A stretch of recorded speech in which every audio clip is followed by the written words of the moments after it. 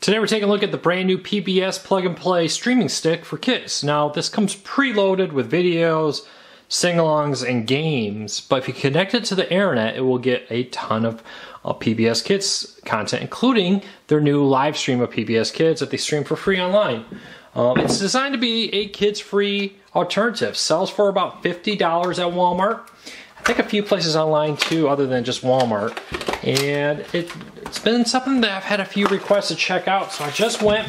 I picked this up at Walmart over the weekend and decided to test it out. It does come with a limited warranty, nothing special here, pretty much everything you'll say. 1 year parts, 180-day labor, contact, nothing special there. So let's take a look at the actual device. You got a HDMI extender here, which is pretty cool.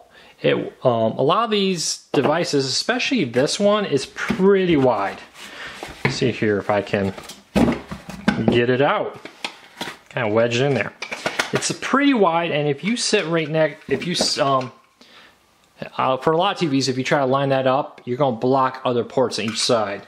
That's where this little HDMI extender comes in quite handy, and allows you to easily connect that to your TV without blocking all the HDMI ports. It does power by a micro USB cable. There is a wall charger here, and then there is a remote, pretty basic. It looks like PBS Kids home button, select, up, down, everything we want, and runs on AAA batteries. This is actually a car. The wheels actually work on that. Little heat pad there. Micro SD card slot on the bottom there. Let's see if I can get a better one. And then micro power on the side there.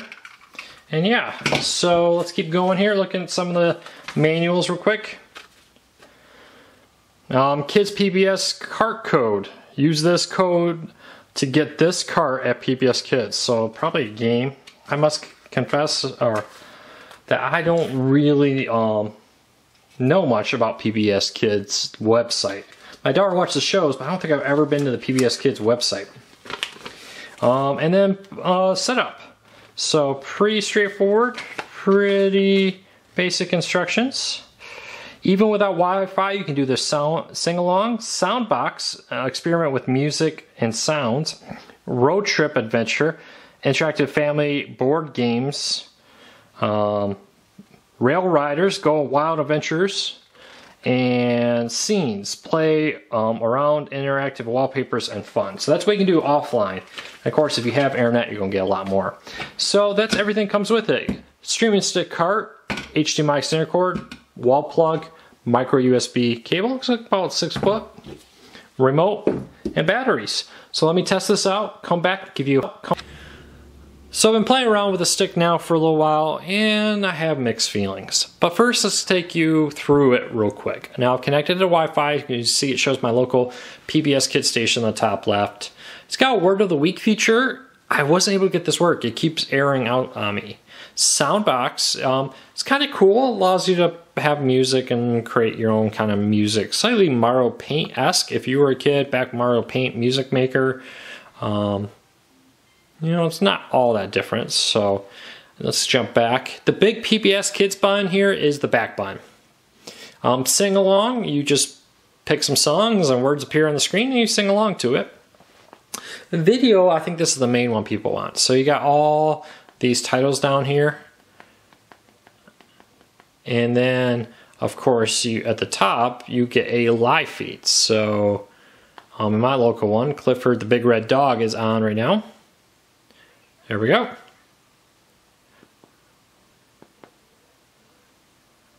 Scenes. This one I just find weird. It's just like wallpapers are slightly interactive. Here's the fireworks one that I'll show you in a second. So you get this wallpaper here, and if you hit the OK button, it does that. It just keeps launching these. Really not a lot to say about that. They're all pretty much the same. The adventure road trip game is like Candyland a little bit, and as you play around and you roll a virtual dice or spinner, it will ask you to do something like find something orange, and it's not on the screen. Just like find something orange in your life and then come back, hit the OK button to say you did it. So parents will have to play along to make sure the kids actually do what this tells them to do. Rail riders, it's just a train that goes along. Every now and then it will say, find the fox in the picture. As the train drives by, you look for a fox, and I guess when you find it, you say, yay, I found it. So yeah, let's see if this loads. Here we go. And you see, I'm not touching anything, doing anything. This is just kind of what it does. Oh wait, shouldn't any second ask you to find something. There we go. Find the radio. Oh, there's the radio. Found it. Hit the OK button, there it is. So it's kind of a finding game. At least that one's a little bit more interactive, and that's everything. This is a pure Android. It's all based off of Android. I find it to be slightly clunky.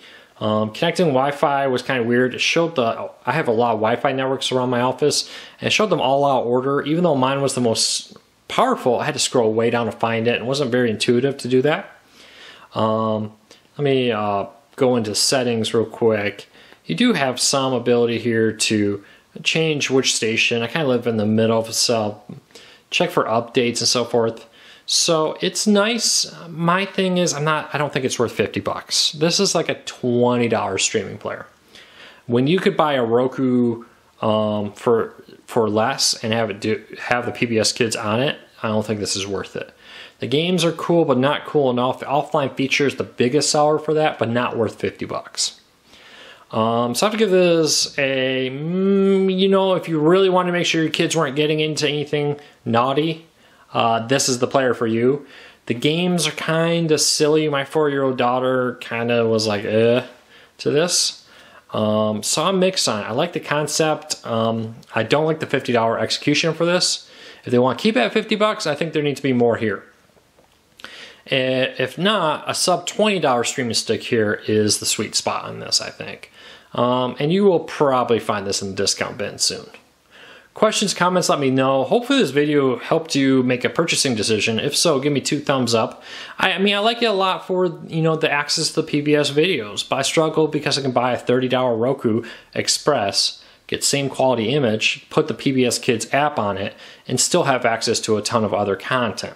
So that's my main thing. Just to be clear, why I'm not all that thrilled, it's mostly the $50 price point on this. So yeah, questions, comments, let me know. Please subscribe. Please hit like of this video if we helped you.